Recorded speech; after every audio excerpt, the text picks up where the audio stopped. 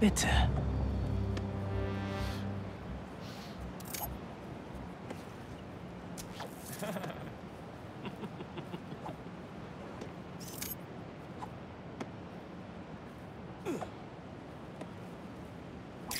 So, jetzt noch einsenden und... Peter, wie läuft's bei dir? Robbie, hi! Das kommt jetzt vielleicht ein bisschen unerwartet, aber ich wollte dir nur sagen, dass ich ein Foto bei euch eingeschickt habe. Wunderbar, damit können wir was anfangen. Ich muss zum Meeting, aber wenn du die New Yorker Atmosphäre noch irgendwo anders einfangen kannst, schick es her. Schön von dir zu hören. Gleichfalls, Robbie. Danke.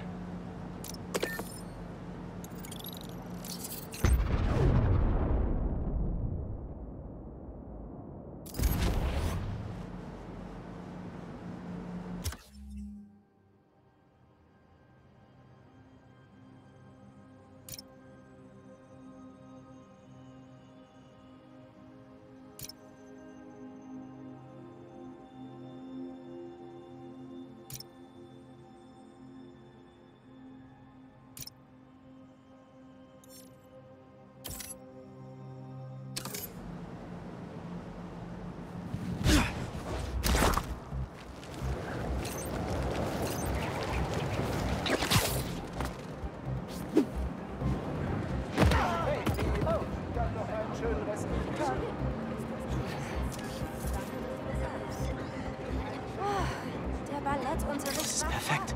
Als ich gestern Abend in die Brooklyn Bridge lief, dachte ich... Ups, mein Fehler. Meine Großmutter sprach immer davon. Sie ging jeden Sonntag über die Brücke, um das frischeste Gemüse der Stadt zu kaufen. Aber einmal kam sie zu spät und der Typ vor ihr kaufte alle Tomaten. So lernte sie meinen Opa kennen.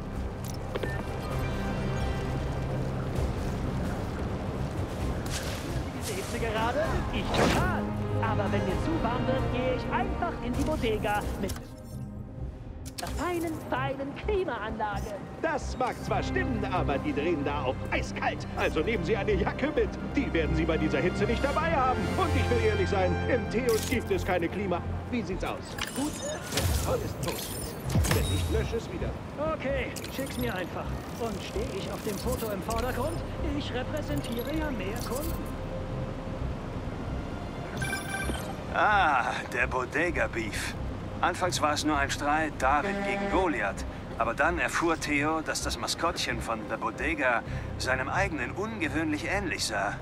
Offenbar, um an seinem Erfolg teilzuhaben. Theo ist ausgeflippt. Oh mein Gott, dass du das erwähnt hast. Können wir